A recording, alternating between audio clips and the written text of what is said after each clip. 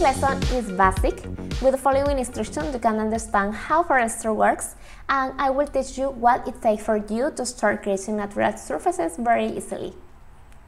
To understand how to distribute the elements on that surface, we will add the plane, which will serve as a surface for the composition, and then a cube that will simulate cloning the element, and we add first option, Multicloner, to start making the changes.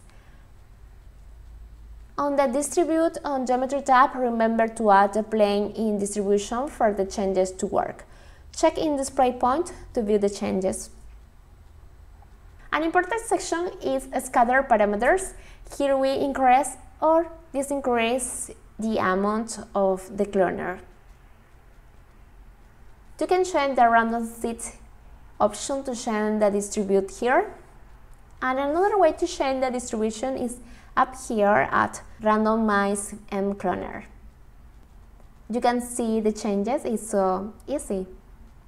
The next option is very important to obtain a spacing between vegetation that is natural and achieve a distribution that looks realistic. Imagine that we have trees here, and if we see, for example, in this section, the tree is very close to the other. Then to fix it and make it look realistic, we must activate this option to make it work. Search Distance. To manage this space and change its position, we increase the number and get a better distribution.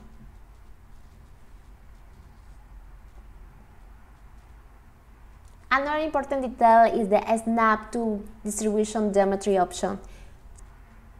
Check to fix in the event that the multicloner only affects the surface and there is nothing outside of it.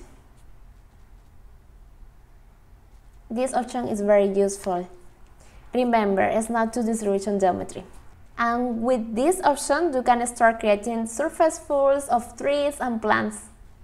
Let's look at the next lesson, another very useful way to add nature to our composition.